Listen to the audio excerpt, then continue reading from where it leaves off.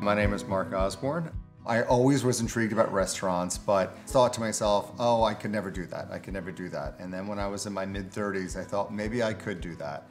I'm Brian Buzz Marakewicz. I got into hospitality because basically as an 18-year-old kid, I didn't know what else I wanted to do. Ended up meeting Mark and we got married, decided we wanted to buy an inn.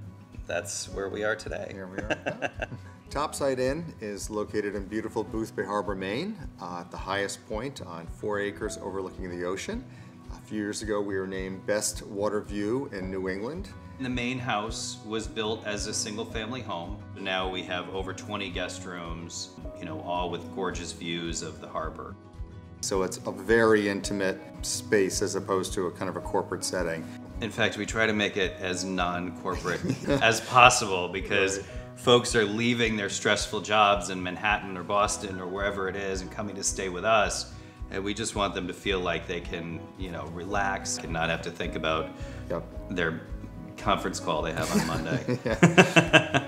One of the great things about Topside Inn is its close proximity to everything, the downtown shops, restaurants, the piers, boat trips, kayaking. I mean, that really kind of sets us up to be a very special place.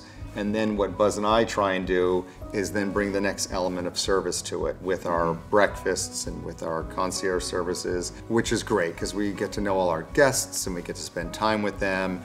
One of the cool things that Mark and Buzz do at the Topside is they don't send their guests to our place, they bring their guests. They come too. I love when they come in and say, hey, we've got a full house. What are your hours? Can we have your menu? They really are so passionate about our community and what we have to offer.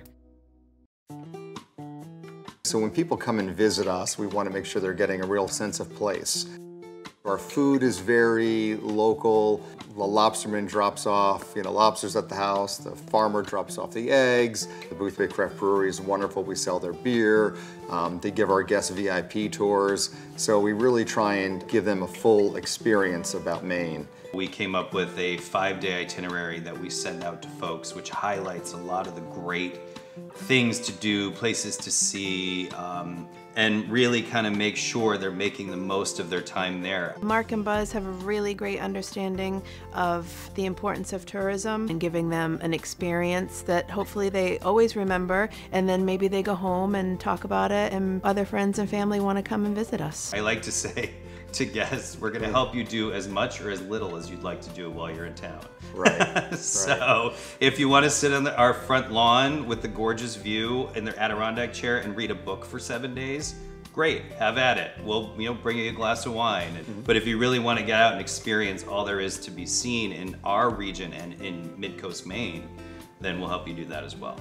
One of our favorite things about running the inn is the breakfasts. So we do a whole big continental spread. We try and do everything from scratch. Buzz does all the baking and then I do the savory. I kind of do things that are more maybe lunch or dinner like and then put an egg on it and call it breakfast. I mean, we hear oftentimes, I wouldn't have ordered that on a menu, but holy cow, I'm so glad I ate it. Right. It was incredible. So I do all the pancakes, I make our granola, and then of course the cookies in the afternoon. I like to do 7 different kinds, plus a couple of gluten-free options. But it took me a few years to come up with 7 recipes that I really liked. I mean, that's what we do a lot in the winter, is come up with new recipes. And after 4 years having everybody say, you should have a cookbook, you should have a cookbook. Last winter we sat down and we actually wrote our first cookbook. We're so proud of it and we can't wait to share it with guests. It's really rewarding. So to be able to work in the hospitality industry at any level is one thing. To do it at the level that those guys do it at, completely something else. What they do is it's passionate, it's love, it's collaboration. They just get it. I'm in awe of them. We are rated 5 stars on TripAdvisor, and for the 2nd year in a row this year, we were named the 5th most romantic hotel in the country. And last year they named us the #1 hotel in the state of Maine based on their TripAdvisor reviews. But we're just really, really happy that all of our guests take the time to give us these great reviews. Getting only 5-star reviews during a season is awesome. Not that we have expectations to have that happen again. It'll probably never happen again. Which is hey, fine. We did it. So there you go. Check that off. Yes. To achieve that level of service, I think it really is as simple as putting the guest first. He made a perfect point, making it about the guest, but I would say take it further and making it about that guest. Right. And just make sure that from the second they arrive, they say, wow, this is a really great place. I'm so glad we chose this place, and we're so happy to be here. We now have a full-time maintenance contractor on staff with us, Charlie. For the past 5 years, we've been renovating, improving, upgrading the property, and Charlie has overseen all of that. So of the 20+ rooms that we have, at this point, I think 18 of them have been renovated completely. For us, always having the next project keeps it exciting and interesting for us. It really gets our existing guests excited to come back next year, to see what has changed and what new recipes we've come up with, and you know what we're doing differently that may enhance their experience.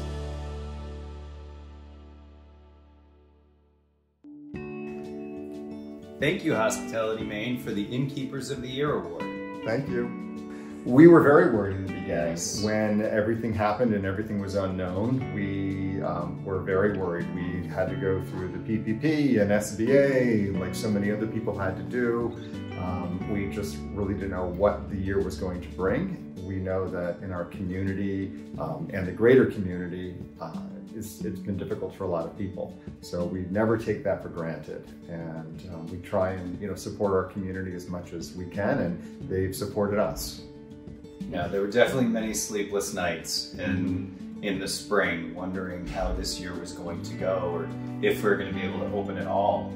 But when we could not open in May, we decided to create this new space in the room where we're standing. We decided to build a bar where there was a guest room, a project we've been thinking about doing for a few years, and we finally decided to pull the trigger. We just decided that we wanted to be able to look back on 2020 with not only fear and negative things, but also maybe some fun things that came out of it. So the new little bar one, as we're going to call it, because it was our guest room #1, is going to be a really great experience for our guests going forward.